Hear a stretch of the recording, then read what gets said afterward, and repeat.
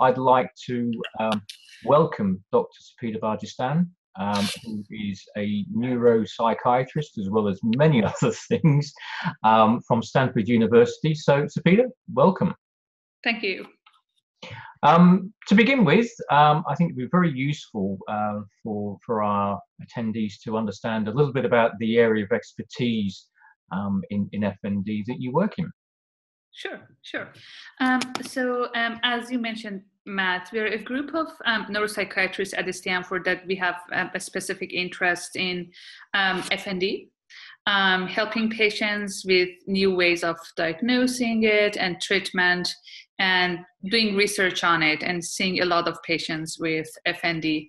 I myself, I'm an assistant professor of psychiatry and neuropsychiatry at Stanford University. I'm the section chief of neuropsychiatry up here at the Stanford, and I'm the associate director of our neuropsychiatry fellowship.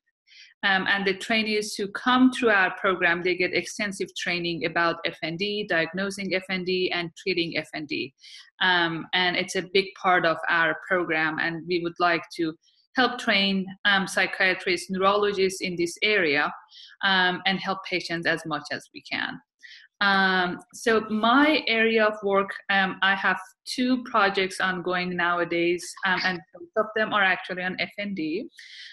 One is outcome research on group therapy for FND, and see how much group therapy could be helpful for our lovely patients who are suffering from FND. It has been going on for almost 3 years. Very successful, and our patients and ourselves, we have made a very strong bond. We meet each week, and it's a support group and also a treatment group. I have another research. I was fortunate to get some grants through our department for this research. It's on improving the communication between patients and clinicians when the diagnosis of FND needs to be communicated. I've found it's a great area of difficulty for people to discuss. When for the first time a clinician diagnoses a patient with FND, many times they don't know how to convey the diagnosis, and it can make some miscommunication, some discomfort in both sides to discuss the FND. And I've incorporated some concepts of neuroscience and mechanism of FND into this communication to make sure that both the clinician and the patient know that this is real, and there is actual neuroscience background for it, and they're not talking about something out there just not real, because this is something that gets communicated in diagnosis of FND, and it's very unfortunate for both sides. So I use my background. I used to be a neuroscientist before I became a neuropsychiatrist. My background there, we have reviewed the literature on neuroscience of FND, and we are putting it into practice for clinicians and patients to be able to use it. That's fantastic, because that seems to be trying to address the issues that we face at the moment. So if you look at the DSM as it currently stands, and the way that it classifies FND as a psychiatric mental disorder. Correct. What you're doing there is closing that gap, isn't it, in terms of professionals who will maybe look at the DSM in the first place to understand how to make a diagnosis, but what you're providing is much more evidence and ways where they can look at saying, well, I can make a positive diagnosis because I've now got some science behind that. Correct. Rather than I've tried everything else and nothing's worked, so I'll call it functional. Correct.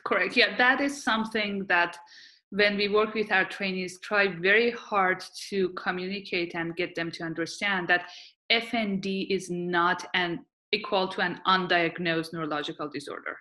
So the problem that we face is that sometimes people say, okay, this is not A, not B, not C, not D, so it should be functional, which is not fair to the patients and the clinicians also. It can stay as, okay, this is undiagnosed. Among a lot of other diseases and disorders, FND could be one of them also, but they need to rule in the diagnosis of FND rather than saying we ruled out everything, therefore it's FND, because neurological disorders are dynamic. Many times we have some initial signs of these neurological disorders, and over time we see the full presentation. And at the beginning, it's not easy to diagnose it, whether it's FND or any other neurological disorder. If it's multiple sclerosis, it takes time to get the full picture of it. So it's important for clinicians to be forthcoming with the patients and say, because of A, B, C, and D, I think this is FND. And there are a couple of disorders that are similar to this. And because of A, B, and C, I'm sure that these are not those disorders. But I have ruled in FND. And at the same time, I'm open to discussion. If any other signs and symptoms come up, we are open to look into it and make sure that we haven't missed anything. Another problem that comes up is that when a patient gets labeled with FND, people don't look at anything else if something else comes up. Yes. And we have this problem, to be honest, with pretty much all psychiatric disorders. As a psychiatrist, I had to advocate for many of my patients, whether they are suffering from FND or depression or PTSD, to get other clinicians to look at whether there's something else going on also, because they get this label and people are not willing to look at other things. And that's why we advocate for patients to have a good neurologist that they have a good rapport with, and go and see that neurologist on regular basis, whether it's every 6 months, whether it's every year, but be in touch and have a neurologist that if anything else comes up, it can be looked into and not being missed. Being said, as a part of FND itself, we have other somatic symptoms also. Somebody with FND, we have seen it in research, like patients with FND have more higher rates of migraine disease, or they have higher rates of pain syndromes. So it's not that, like, if anything new comes up, it's going to be a new disorder. It could be a part of FND or comorbidities with FND, but at the same time, the door needs to be open to look into if something else is happening. Yeah. No, I think that's quite important, isn't it? I think it seems to be difficult getting that awareness and understanding amongst all of the professionals that obviously a patient needs to talk to, as you say, to find somebody that they can rely on, like the neurologist, who they can trust and have that rapport. Exactly.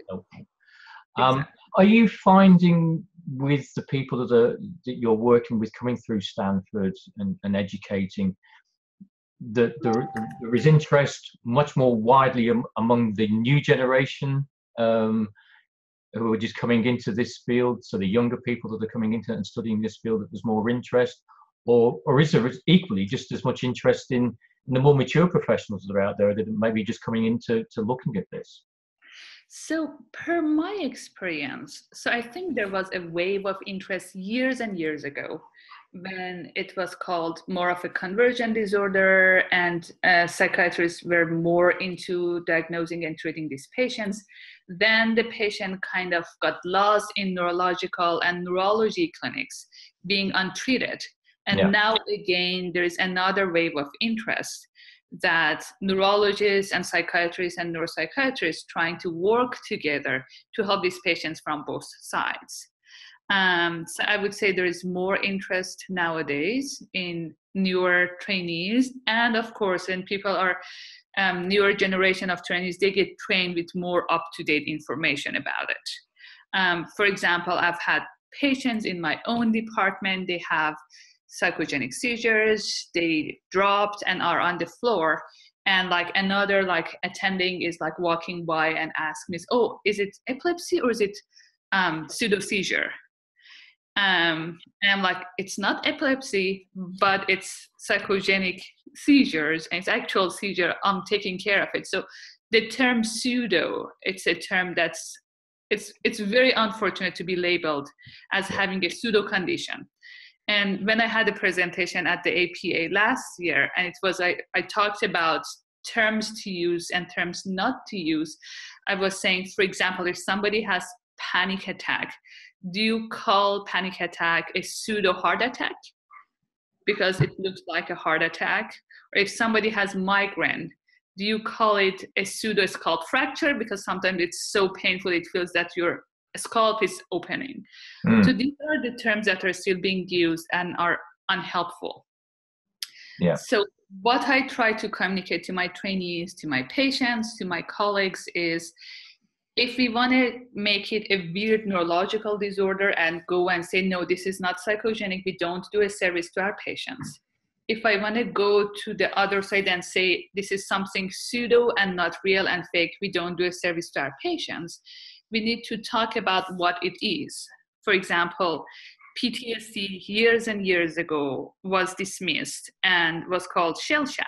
There wasn't any treatment for it. People were called to be weak. They were not as strong soldiers. They were not as strong veterans. And they were undermined with their suffering. But now we know PTSD is real. And it's very debilitating for patients. I see FND the same.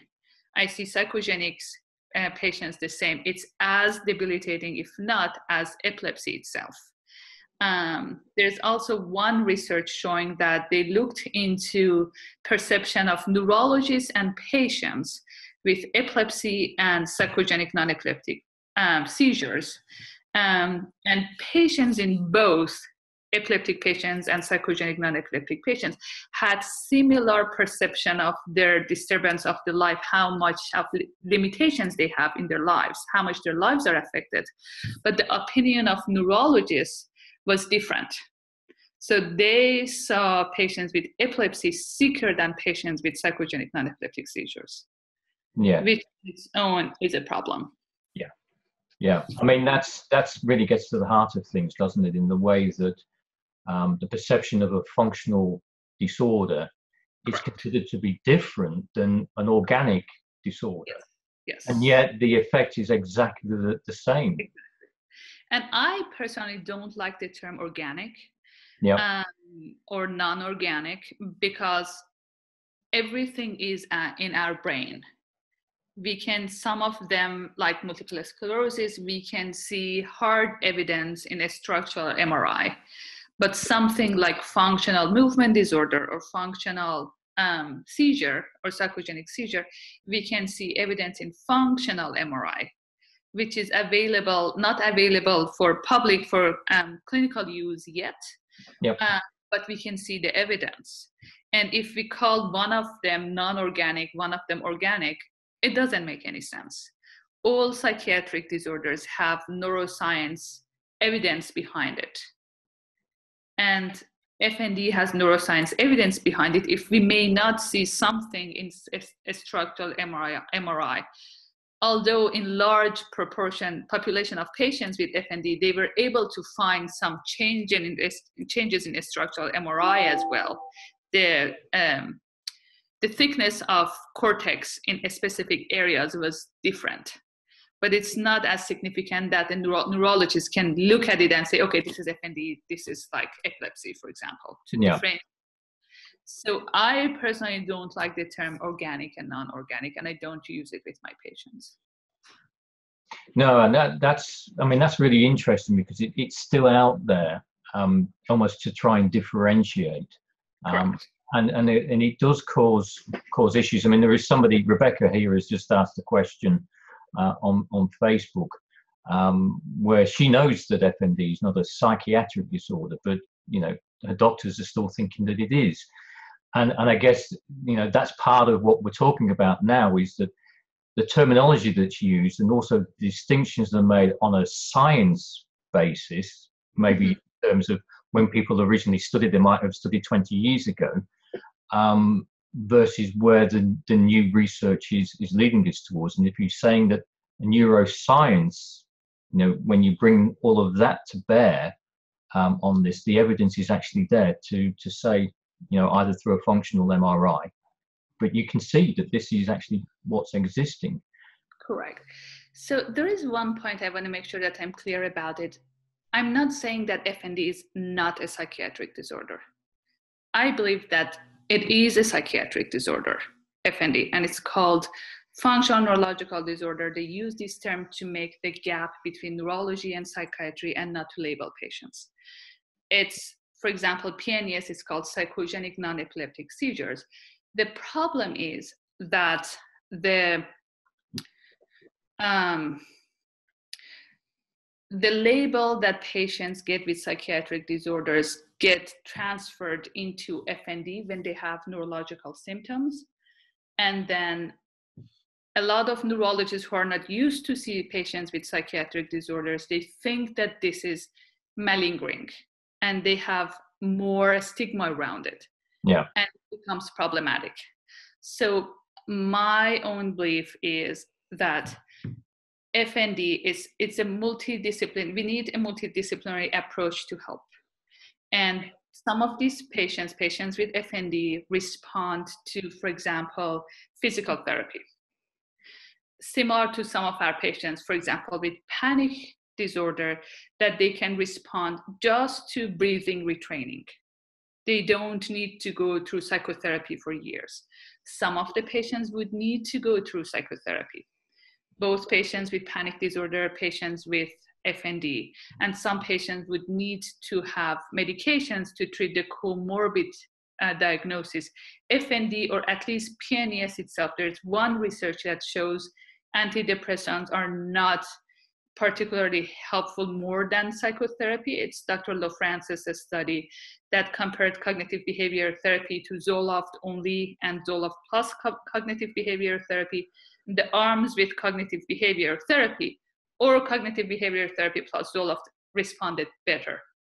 So I want to be clear that I believe that if we convey to the patient that FND is just a type of a specific neurological disorder, we also do a disservice to our patients, because we are not channeling them to get the right treatment, either if it's physical therapy, either if it's psychotherapy, or any other types of therapy. So it's a fine line to walk to make sure that we are not labeling our patients. At the same time, we are conveying the right diagnosis to them. Yeah, sorry, go ahead. And being said, a lot of my patients have been diagnosed as having neurological disorders for years and years, misdiagnosed. For example, misdiagnosed as having epilepsy, while it was psychogenic non-epileptic seizure. Being misdiagnosed as having multiple sclerosis, while it was functional weakness. And for anybody in our patient's shoes, would be hard to change that mindset from having epilepsy to having psychogenic non-epileptic seizures. People build a community around the diagnosis, people build their identity around it, their family dynamic changes around it, and all of a sudden having to change all the treatment, withdrawing all the anti-epileptic medications and getting the actual treatment, which would be psychotherapy for most of our patients, or support, or some physical therapy, would be hard for anybody to accept and make that shift quickly. So as a clinician, we need to be mindful of the level of suffering and acceptance of our patients also, and walk with them and help them along the way. Yeah, because I was going to say, I think, I don't know, my wife is a sufferer, and I know she has a fear of the word, it's psychological. It's exactly. And I know, and she's not on her own, and I know a lot of people. So there's still a lot of work that we need to do. As you said, it's the bringing together of neurologists and psychologists and psychiatrists, and taking away the fear, because I understand people don't want to be labelled as being mad. Because they're clearly not. They don't want to be thought of as malingering, as it's all in their head, and therefore if they just pull themselves together, they would sort themselves. It's not that, is it? I mean, the point is that the brain is a part of the body. Exactly. And therefore, we just need to bring together whatever tools are necessary in order to try and make it right. Exactly. And if we talk about the neuroscience behind it, in FND, pretty much similar to many other psychiatric disorders, we have a hyperactivation of limbic system and hypoactivation of frontal lobe. And then we have some hyperconnection between limbic system, and this is the part that is unique to FND. So let me just say it from the get-go. So hypoactivation of limbic system, and I'm simplifying it. There are like more details to it. Hyperactivation of limbic system, hypoactivation of frontal lobe. This is what we see in PTSD and panic disorder also. This is the similarity. And we have hyperconnectivity between limbic system and centers for movement in the brain, which is specific for FND. For example, in patients with FND, for example, positive movement, functional positive movement disorders, like somebody who has functional tremor, there's hyperconnectivity between amygdala, which is a part of limbic system, and supplementary motor area, which is a part of the brain that controls movements.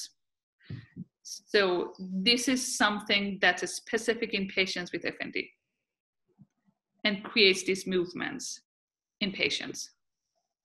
So this is just a simplified version of neuroscience behind it. And I'm saying it to say there are a lot of similarities with other psychiatric disorders, and there's something specific about it. And that's the part where physical therapy could be helpful, because we're changing that hyperconnectivity. But I think what you've just described there, and it's probably all of us will need to go back and replay that a few times, but just hearing you talk about it in those terms is really enlightening.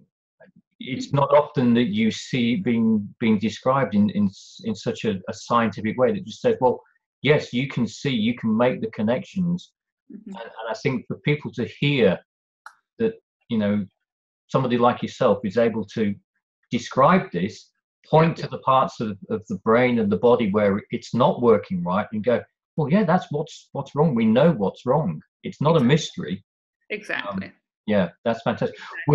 We're getting quite a few questions now through Facebook on the chat, and I know we've only got you for a limited period of time, and we wanted to talk about some of the PNACS symptoms. So we'll move into some of those questions now. I am just looking for the first one I can see here. This is from Amy. She says, I've been having non-epileptic seizures for nearly 4 years now, as well as many other symptoms. I was diagnosed with FND and told having an MRI won't show anything. I really want one just for peace of mind, as had minor head trauma prior to the first seizure. She had minor head trauma? Yeah. So, yes, so she's thinking, should she have an MRI just for peace of mind? She has never had an MRI? Never had an MRI, no. Okay. So it's very hard for me to say without seeing Amy myself. And if this is even related to traumatic brain injury or concussion, the MRIs that we have nowadays doesn't show abnormalities. And in our patients with FND and PNES in general, they have done studies. History of traumatic brain injury is more frequent. So we see that more. So there is some correlation. I'm not talking about causal relationship. There's some correlation with patients who have had TBI, concussions, and PNES and FND, especially PNES. Any assault to the brain can make the PNES more likely. I can't say whether Amy needs to do an MRI for the peace of mind or not. If it was a minor head trauma, chance, and if we're talking about concussion or mild TBI, chances of seeing something abnormal in the brain is very, very minimum. Yeah. Because we can't see it for our MRI, the sensitivity that we have nowadays. Yeah. Yeah. But if the neurologist think that it's fine to get an MRI to make sure that a significant abnormality is not going on in the brain, that's fine, but it's hard to say. That I would say it myself without seeing Amy. Yeah, no, that's fair enough, and it's important. I think everybody needs to understand as well that obviously, the position to advise about personal situations, we've got to keep things as general as possible. So,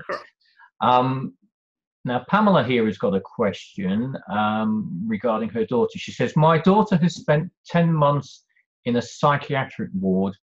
She's been diagnosed with conversion disorder, dissociative attack disorder.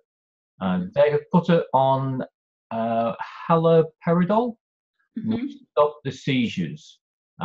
She's asking, is this the right thing for her, because they admitted that they didn't know anything about the condition?"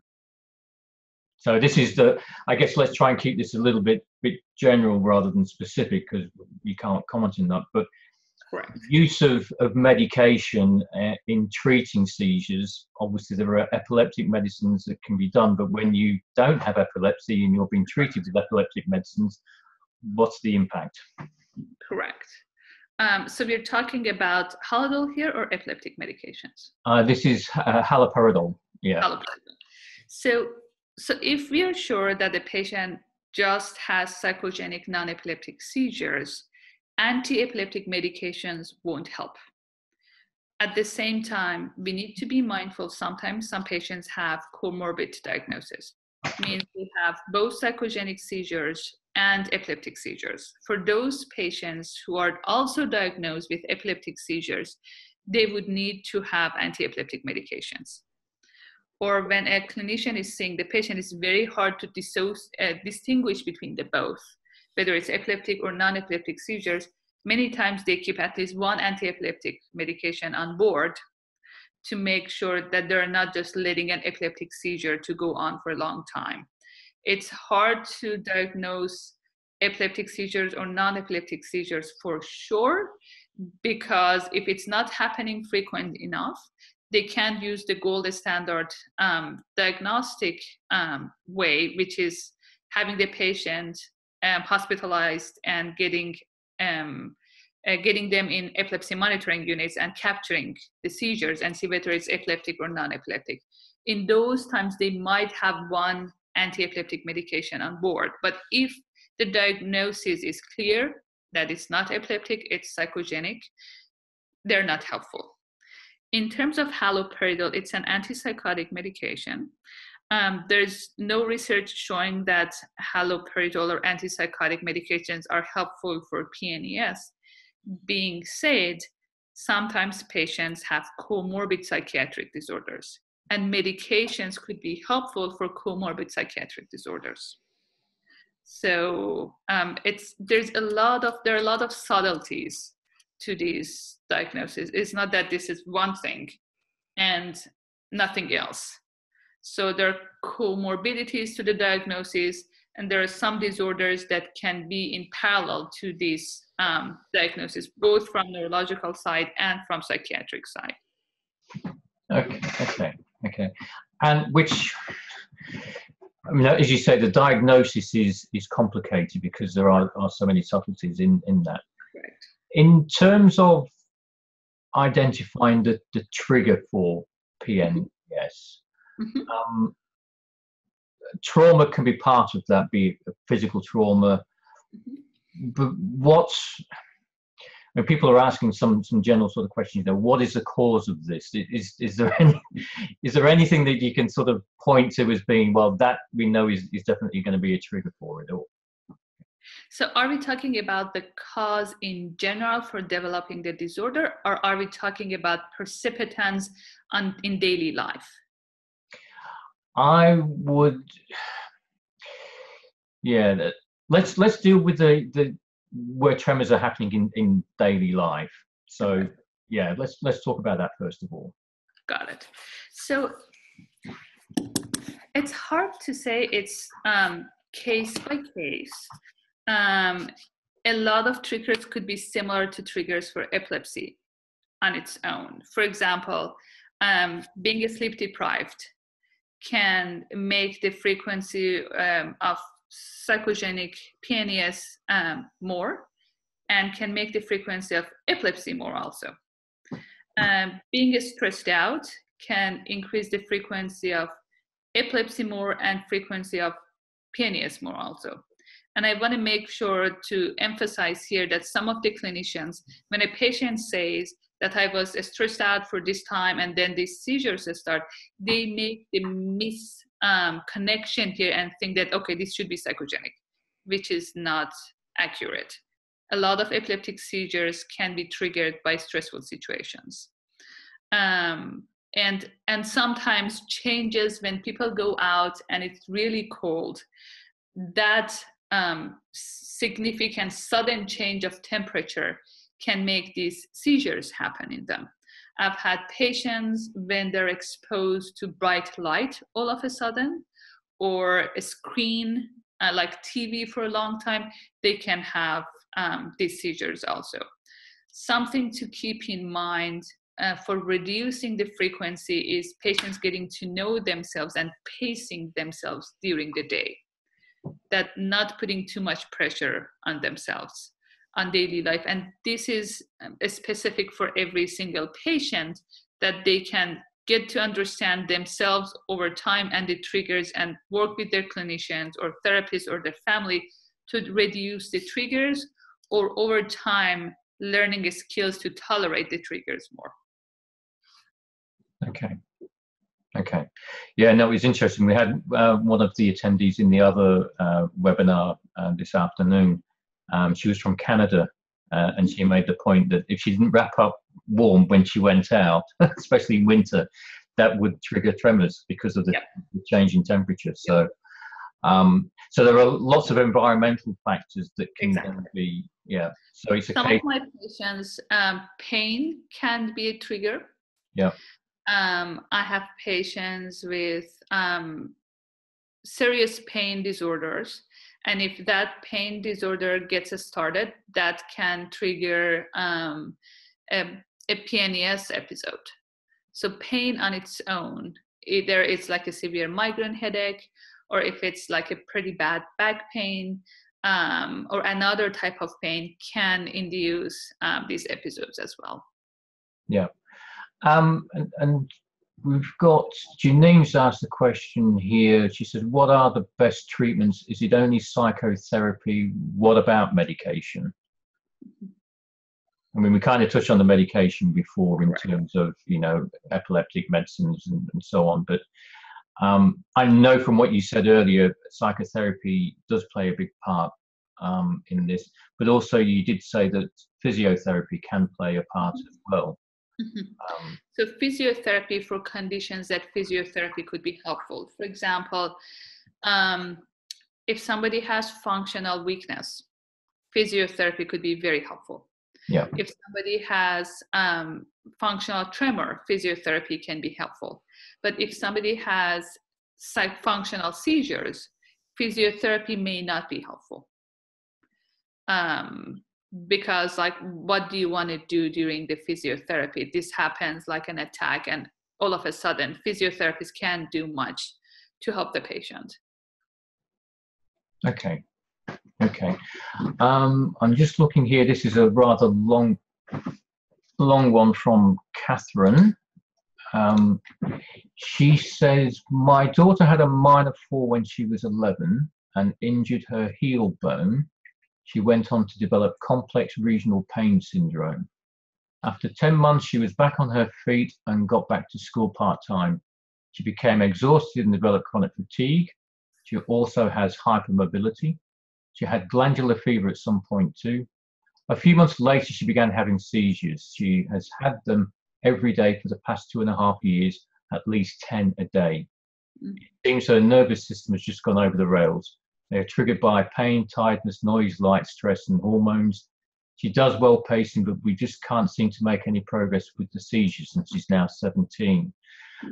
So it all sounds, that sounds very, very dramatic, but what can you say to somebody who's facing that, where things just seem to be getting worse rather than better? Yeah, it's hard. I feel for Catherine and her daughter, and they're dealing not with one diagnosis, but with a number of them. And the problem is that it becomes catch-22. You want to treat the pain at the same time. it takes time. They can trigger the seizures. Seizures themselves can trigger the pain, and it would be pretty hard to close the loop. I would say they would need to work with a group of clinicians that they can communicate with each other. Communication is very, very important when we are dealing with a number of diagnoses. For example, if somebody is treating the pain syndrome, somebody is treating the attacks, and somebody else is treating the chronic fatigue, they need to be in communication with each other, make sure that the treatment for one doesn't affect the other one. For example, patients can be put on opioids for pain, and they need it. But if the dosage is not the right dose, if it's too much, it can trigger dissociative attacks on its own. So the dosage of medications, the treatment need to be communicated among the clinicians to make sure that everybody is on the same page. And she might benefit from group therapy, for example, not feeling that she's the only person dealing with this disorder, and at the same time having an individual therapist and working on the pain also. I feel for them it's hard when there are a couple of diagnoses at the same time, but I've seen patients working on them and getting better. Most of my patients have pain disorders also. Yeah. It's not that it's not going to get better, but it's complicated. Yeah. Okay. We are coming to the end of this webinar. We need to wrap up in about 5 minutes' time. So if you've got any more questions, please fire them through now. Berglind has a question. She's asked, periods, when women are having their periods, why would that start a seizure? Periods, what would they start a seizure? Yeah. So hormonal changes can start the seizures also. And also, it could be painful, it could be stressful for people to have periods. Any pain can induce the seizures also. So these changes in the hormonal levels in the body, and also the pain and the change in the body, all of them can induce seizures. Yeah. Okay. Okay. Janine has just asked, does having pins and needles in your face, is that part of FND, or is that evidence of a seizure? Hard to say. Again, it's hard to make the diagnosis. Yeah. Far away, and if I do that, I would do a disservice to anybody to do it. I'm not able to say. It can happen in both. As a part of seizure itself, epileptic seizure itself usually doesn't have pins and needles, but it can come as a prodromal syndrome. Before starting of the seizures can happen. Yeah. Or it can happen afterwards also. So this person needs to see a clinician to make the diagnosis. It can happen in both.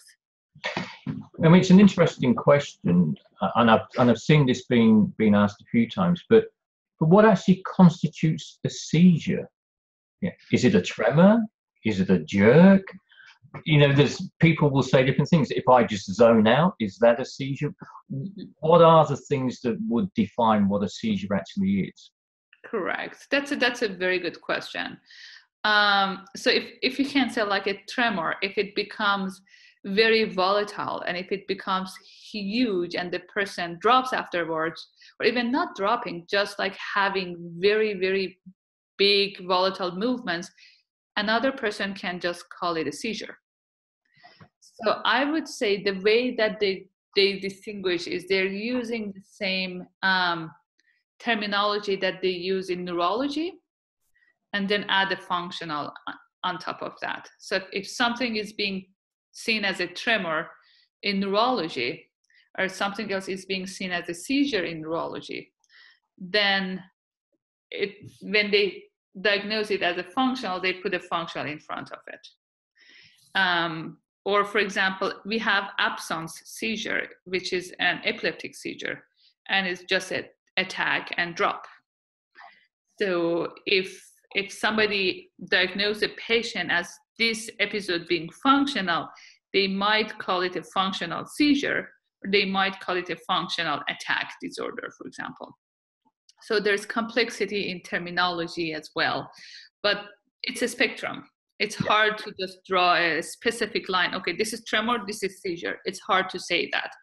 Even if it's a neurological tremor, if it's a neurological epileptic disorder, it could be hard to say. But what we see in most of neurologic epileptic disorders is that we see the discharge in the brain when they have long-term EEGs. Being said, it cannot be seen in everybody. Yeah. So there are lots of complexities in different levels, which makes it hard.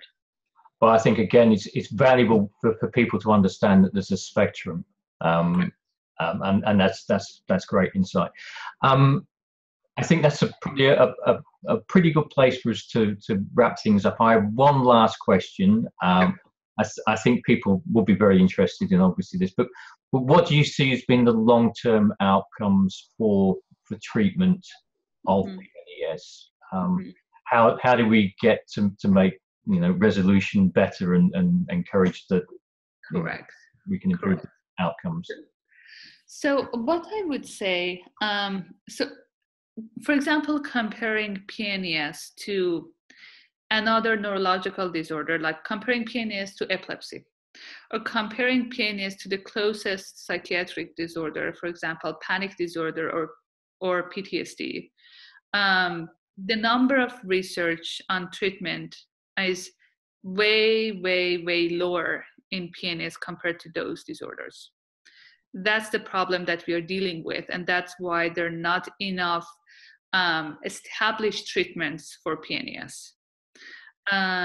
Being said, there are studies showing that psychotherapy is helpful, but most of the studies, or physical therapy and physiotherapy is helpful, but again, most of the studies are short-term. There are not studies that they have followed the patients long-term and see what happened, what were the factors that help some patients to recover completely, some patients having fluctuations in symptoms, and some patients not getting much better. That is the gap that we have in literature. And that's the part that makes it hard to answer to patients and tell them what would be the long-term prognosis, because we don't have enough literature on it. Being said, in my own clinical experience with my patients who have gone to treatment, who have been invested in getting better, have had very good positive outcomes. I've had patients who were isolated in their houses. They had seizures happening on a daily basis, not much of relationship with other people, because like any other disorder, it can make you debilitated. But after going through treatment, getting to accept the diagnosis, they're living happy lives, independent lives, going out in the community, working, and not suffering. And if there is any relapse of the symptoms, they know what is the treatment and they work with it. It's not that they're going back to point 0 and starting over.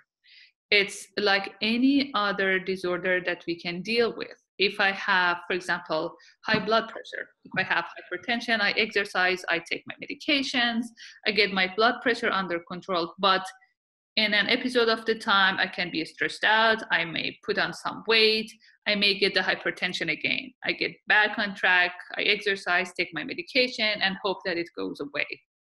So it's something that it's, again, dependent on every single patient. For some people, they can get back on life, work, and get back to school. Some people have fluctuation in symptoms, and for some other people, it could be a chronic condition. But we don't have enough literature and research on it to say what type of patient would be the patients who can get on their own and on their life over time. But I've seen patients getting back to their lives and living healthy lives. Well, I think that's a great positive note to end this session on. Sepideh, I want to thank you very, very much for your time. Thank you. This morning. It's been fantastic talking to you. To all our attendees, thank you. Thank you for the great questions.